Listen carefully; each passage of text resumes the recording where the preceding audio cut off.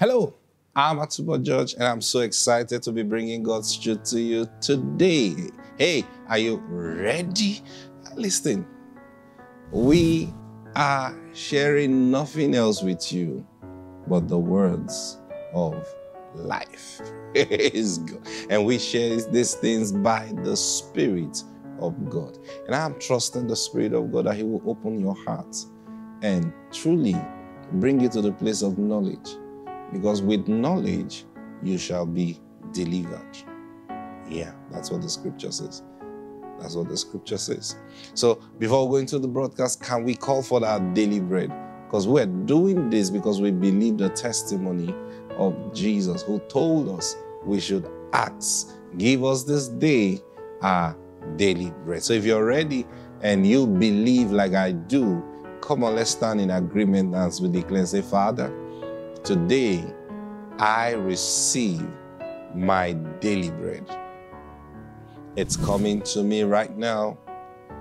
In Jesus' name, amen. Praise God. I was telling you something yesterday about Jesus. Because see, we can't talk about the testimony of Jesus without talking about Him. Now listen, I told you something yesterday. I said when Jesus was born by Mary, that wasn't the first time the Word of God was being made flesh. It wasn't.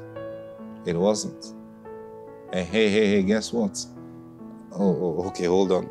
I'll get to that shortly. Praise God. Let me not jump the gun. I'll get to that shortly. Now, so when Mary gave birth to Him, He spent about 33 years or 33 and a half years from when He was born till when He died.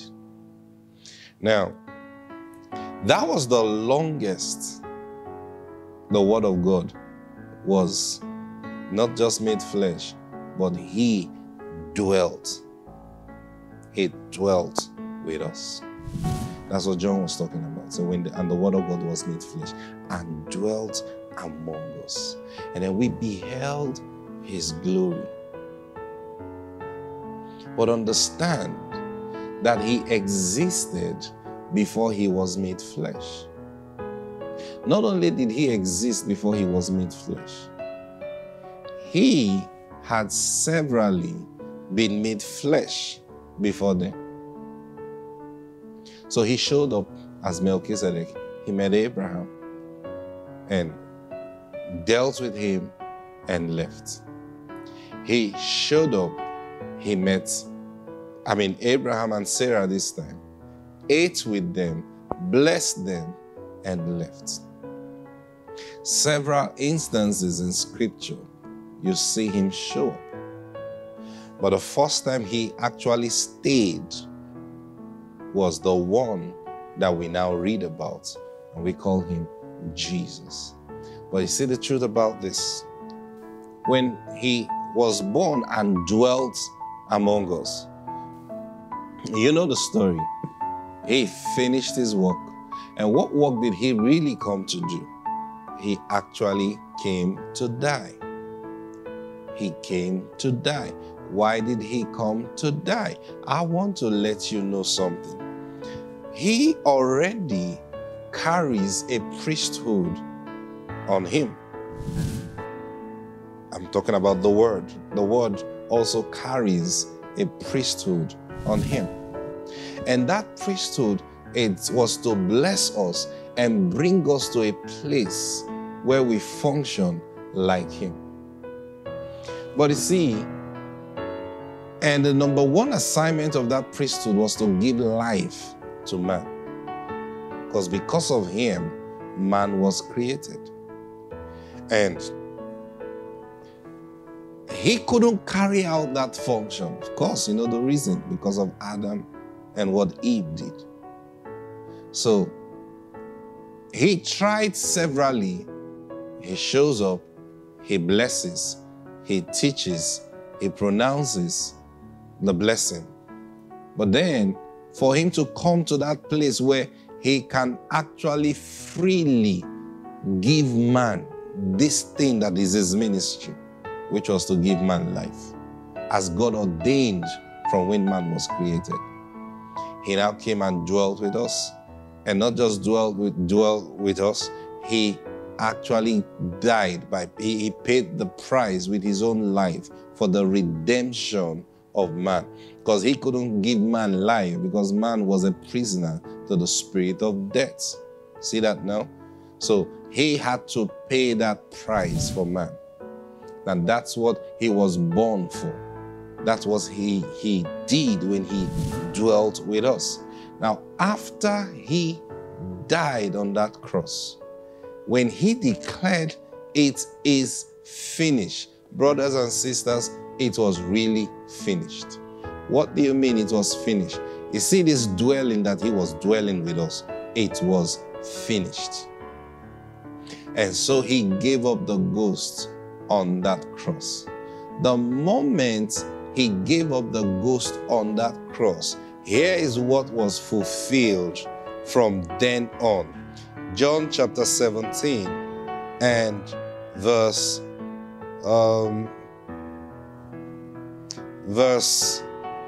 let me read from verse 1.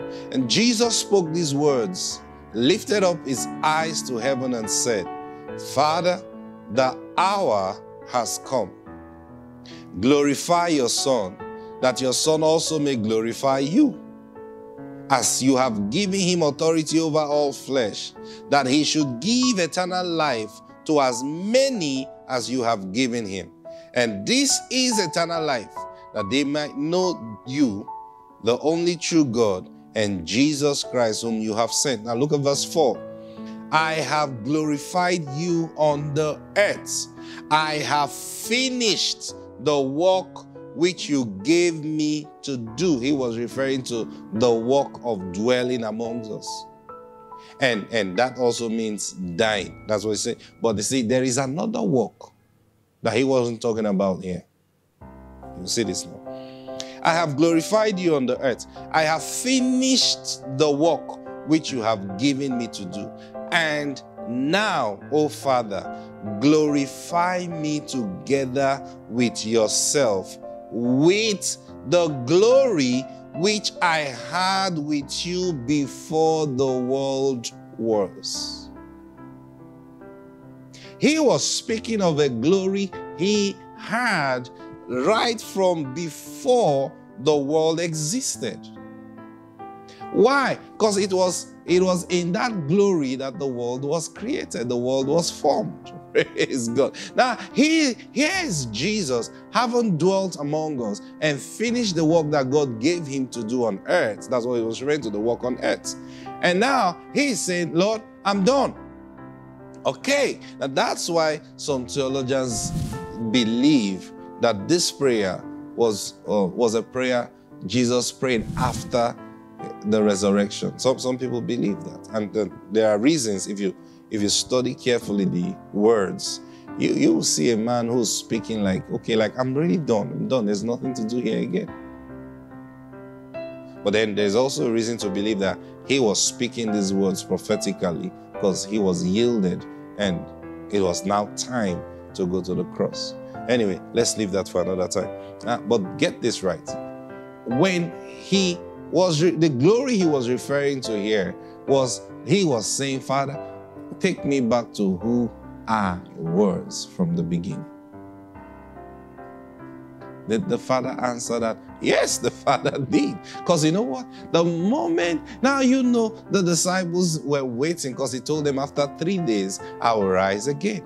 Yes, praise God. They heard those words, whether they believed it or not, but then they kept watch. So on the third day, they began to get news that Jesus was no longer in the grave. Jesus was risen. Several people who were bearing testimony that, oh, we've seen him, we've seen him. But guess what? He had no address again. Think about it. You see, before he died, they could say, oh, let's go to Jesus. Let's go and see Jesus. They could go to the house and they'll see Jesus. But the moment he died, after he died, they couldn't find him again. They didn't find him. Rather, he always found them. Praise God. Yeah, he always found them. So you see, Mary Magdalene at the grave. He was there and looking for Jesus. And she looked at this man and thought he was a gardener. And said, sorry, sir, can you tell me where they took him to? Please, just tell me. And he says, Mary. And I'm like, Rabboni, this is you. Wow. How come she never recognized him? He was walking with those disciples going to Elimas. And they were talking about him. He was talking to them. But they didn't know he was the one. Until they got to the house. And he decided to break bread. I said, no, this is you. One time, these were the things that got Thomas to be worried. Because Thomas is hearing different things. I saw him at the tomb. I actually thought he was the gardener. I said, Mary, you don't know Jesus again. Just 3 days, you can't recognize him again. No, you don't get. He was different. So how do you know he was the one? I knew it was him. Oh, okay. And these two guys said, because after Jesus departed from them, they ran back to the rest and said, hey guys, we met Jesus.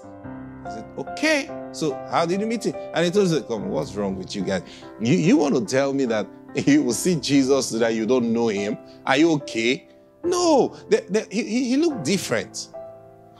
What you guys doing? You describe him. And then they describe, Mary, can you describe the one you met? It's not the same person they were talking about. But it's the same person, Jesus. So Thomas said, come, hold on. So you see, sometimes it's doubting Thomas. Oh, put yourself in his shoes, man. You may have done worse. So Thomas said, hey guys, look, hold on. I'm tired of all these long stories. He said he will rise, I believe. But you know what? All these things I don't understand. Until I see the holes in his hands and the wound on his side, forget it, man. Don't come and tell me all these things. Now, Jesus wasn't there when Thomas was saying that statement. And nobody went to his house to tell him, can you imagine what Thomas is saying? He's saying, but he heard them. He heard Thomas. So guess what? The next time the Bible said they were in the room together, the doors were shut, and suddenly Jesus, he didn't knock on the door. He didn't, hey, please open up, it's me. Open up. And then someone, no. The Bible said the door being shut, he appeared in their midst. And he said, Thomas, come, look at the holes. Now, it's not every time he appeared that he had those holes. For Thomas' sake, he had to appear with the body that had those holes. You see that? And you remember the disciples had gone fishing. And Jesus came to shore in the morning. And his children, do you have any meat? He said, no, we don't have meat. He says, okay, cast your net on the right side. And then they did. And the moment they began to see that miracle, John told Peter, Peter, it is the Lord. And Peter, like, oh, wow, what? And guess what? The Bible says they went to meet him and nobody asked him, who are you? Now, there's a reason John said that. Because now by this time, they just knew that he could appear in any form. Now, when I mean in any form, no, he will not appear as a goat. He will not appear as a cow. That's not what I'm talking about. He appears as a man. But what do you think was going on there? The Word of God made flesh. That was what was happening. So now he asked the Father. He says, give me the glory that I had with you from the beginning. And the Father answered him. The moment he died on that cross, he stepped into that glory that he had from the beginning. And what was that glory? He was simply the Word. And whenever he wanted to show up, the Word takes on flesh and shows up. Thank you, Holy Spirit. This is so simple. But I know many people don't understand it. Why? Not because the Lord has made it difficult to understand, but because they have not sat down to meditate on the person of Jesus. He says, all what I'm telling you now is the testimony of Jesus. And when you open your heart to believe this, guess what happens? The spirit of prophecy comes upon you, and it begins to give you insight and understanding about the person of Jesus. Our time is up. Praise God. I want to pray for you right now, because this is very important. Can you close your eyes? Father, this is what I ask of you. Make Jesus known to everyone that is watching and listening to me right now. Reveal your to them, that they will know you for who you are, and that they will begin to take advantage of your testimony and manifest your person. Thank you, precious Lord. In Jesus' name, amen. I'll see you tomorrow. Until then, God bless you. Bye.